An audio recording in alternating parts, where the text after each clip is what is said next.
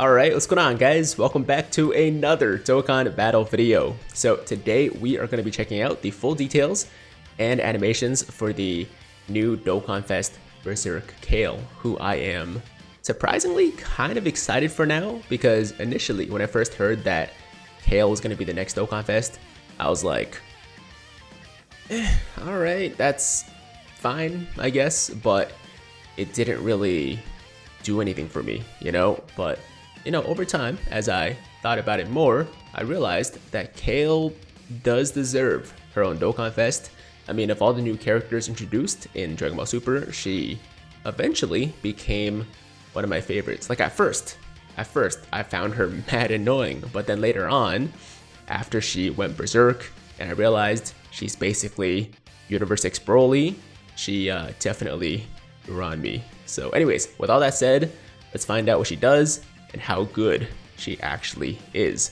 But before we get into the details, we gotta start with the animations. So let me just quickly pause the music here and throw on some earbuds. Okay. And here we go.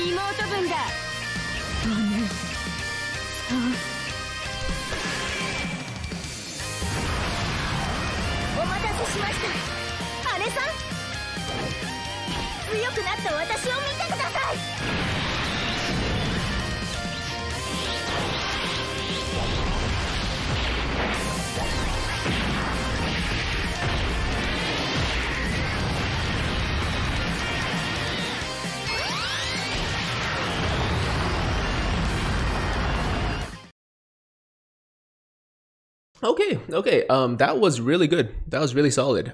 Kale's animations, I think, are, like an 8 out of 10. Nothing super hype for me personally. My favorite part of what we just watched actually was this little Frieza shuffle right here. Just made me laugh. Let me just quickly go to that part once. Oh, there we go. That's so good. That's so good. But yeah, Kale's animations I think are just fine, right? But overall, as a character, she's still not like the most hype character to me, so I don't think it's gonna get me that excited. But I really like the Berserk Kale stuff. Obviously, major Broly vibes because she's basically U6 Broly. So love that. Active skill, good, and super attack after the transformation, also good. So there you go. Those are the animations for the Kale and also the side unit, which is the Frieza and Frost, right? So now let's pop over to the official Dokkan Battle Wiki page. And I didn't actually know they did translations like this, but apparently they do. So a big shout out to the DBZ Dokkan Wiki Twitter page. Obviously, go follow them if you guys haven't done so. And thank you to them for providing the translations here. So starting with the AGL Berserk Kale, her leader skill is U6 or Transformation Boost, category key +3, HP attack and defense +170%, plus an additional HP attack and defense +30% for allies who also belong to the Universe 6 Universe Survival Saga or Full Power categories. So obviously, Transformation Boost is a great category. Universe 6 is a lot more limited, right? It's not the best category at the moment, but obviously in the future that could change. For now, kind of limited. For her additional boost categories, yeah, Universe Survival Saga and Full Power makes sense, but I think as far as units that get the full 200% boost from her leader skill, the pool is gonna be maybe a little bit limited at the moment, right? So leader skill wise, it's not terrible, but it's not the best for now. Moving on to her super attack, it greatly raises attack for 1 turn and causes immense damage, and her passive is attack and defense plus 160% plus an additional attack and defense plus 60% when performing a super attack, high chance of launching an additional super attack, and then reduces damage received by 20% with each super attack performed up to 60%, and that's within the turn, right? So if she launches 3 super attacks within that turn, then she's getting 60% damage reduction for that turn. And then plus an additional attack and defense plus 160% and great chance of launching an additional super attack when there is another Universe 6 category ally attacking in the same turn. So that's her passive, and dude, she is a monster. The only thing you can take away, or the only negative I guess you can take away, is that she is not going to be a good slot 1 unit. She needs to get those attacks off to build her damage reduction and build her defense on her passive, right? So yeah, not a great slot 1 unit, but in slot 2, she is going to be tanky as hell, man. She's going to be one of the better tanks in the game after she launches some supers. And of course, she has the ability to launch 3 supers from her passive alone. And then of course, from the hidden potential, she can launch another super. So up to 4 supers in a turn. She's getting a huge attack and defense boost, so she's going to be doing some good damage, getting a lot of defense, getting that up to 60% damage reduction. So just really, really good, really impressive all around. And yeah, that's all we have to talk about for the Berserk Kale. Now let's move on to the Super Saiyan 2 Kale. Or actually before that, we have the active skill, which transforms her into Super Saiyan 2 Kale.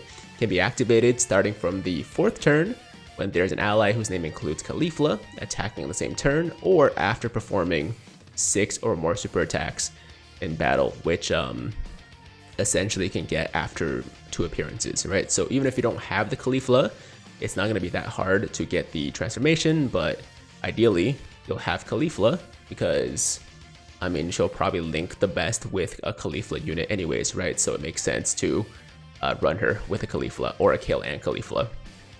Links are Battlefield Diva, Berserker, Saiyan Lineage, Warriors of Universe 6, Prepare for Battle, Tournament Power, and Fierce Battle.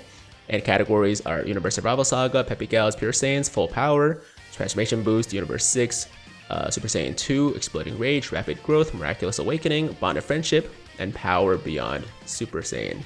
Now, for the Super Saiyan 2 Kale, new super attack is raises attack and defense for 1 turn, it causes immense damage, and chance of performing a critical hit plus 30%.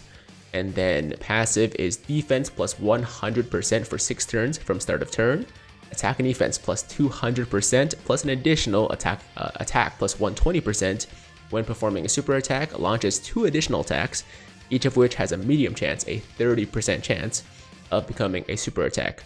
High chance to guard all attacks, and then attack and defense plus 60% for 3 turns after receiving an attack, plus an additional defense plus 160%, and guards all attacks when your team has another Universe 6 category ally attacking in the same turn. And obviously, that's most likely going to be the case because once again, she's going to link the best with Kale and Caulifla's or Caulifla's, so it just makes sense to run, you know, U6 units with her, right?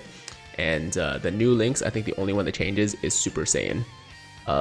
Yeah, Super Saiyan is the new category, new link. Otherwise, everything else remains the same. So that is the Kale, guys. She is awesome, in my opinion. Like, from what I see on paper right now, she is one of the more impressive Dokkanfest units we've seen recently. And I can't find that many flaws with her, honestly. I mean, the only thing you can say is, yeah, she's not going to be a good slot 1 unit as Berserk Kale, but then once she transforms, she becomes a much better slot 1 unit because she has the guaranteed guard when you have a U6 ally on rotation, right? So yeah, she's a monster, man. I mean, I expected as much, but she's very, very impressive. Very, very impressive. So that is the Kale. Now let's quickly just go over the details for the Frieza and Frost. So leader skill is, I guess it's just Frost. You got the Frieza in the art, but yeah, the actual unit is just a final form Frost. So leader skill, transformation boost, Ki +3, HP attack and defense plus 130, super attack raises attack and defense for 1 turn and causes supreme damage. And then passive is, unit super attack greatly raises attack and defense for 1 turn, causes supreme damage. Seal super attack with a high chance of stunning the enemy. Can be activated when there is a Frieza unit attacking in the same turn. So that super attack is really good. You got both the seal and the possibility of stun. Greatly raising attack and defense is nice. And then, you know, having Frieza in the same turn makes sense considering, you know, it's the unit super attack with the 2 of them, right? And then passive is attack and defense plus 80% plus an additional attack and defense plus 160 when performing a super attack. Transformation boost category allies, Ki +1, attack and defense plus 30% plus an additional attack, defense, and chance of performing a critical hit plus 10% for allies who also belong to the Universe Survival Saga category. Launches an additional attack that has a high chance of becoming a super attack, and attacked enemies attack minus 20% for 2 turns with another transformation boost category ally attacking in the same turn, plus an additional attack plus 160% when the target enemy is debuffed. Links are Universe's Most Malevolent, Metamorphosis, Brutal Beatdown, Coward, Tournament of Power, Universe 6, Warriors of Universe 6, and Fierce Battle. And categories are Universe Survival Saga, Universe 6, and Transformation Boost. So good support unit. That's essentially all there is really to say about him. Otherwise, pretty standard non-Dokkanfest like banner unit, I would say. He doesn't really stand out too much in any way, if I'm being honest. Like, he's just fine. He's just fine. I like the support though. Up to, yeah, attack and defense plus 40%, and also a 10% crit chance boost for Universe Survival Saga and Transformation Boost units. So yeah, that's really good. Otherwise, just fine. It's just fine. Not much to say. So that is the upcoming release, guys, for the Berserk Kale. She is pretty amazing in my opinion. Like, I am quite impressed by the Kale. So like I said, I'm a lot more excited for this unit now than I thought I would have been a couple days ago when we first, actually it was yesterday, right? Like a day ago when we first saw the in-game preview, and now I definitely want to add her to my collection. So I'll probably do at least one summoning video on the JP side for Kale, so stay tuned for that. Definitely let me know in the comments what you guys think about her. Are you as impressed as I am? Because I think she's really, really good, guys. Like, of course, I have to see some in-game performance, but just based on the on-paper details, she's just a beast, man. I mean, she definitely lives up to being Broly's successor, I guess. I still love Broly more, obviously, but she's pretty awesome, man. So that's the video, guys. Thank you so much for watching. As always, if you liked today's video, then make sure to like the damn video. Sub to the channel if you're new, hit that notification bell so that YouTube knows you'll want to stay up to date with all my latest content. And until next time, have an awesome, awesome day. I'm Tiger with Tiger Uppercut Media, signing out.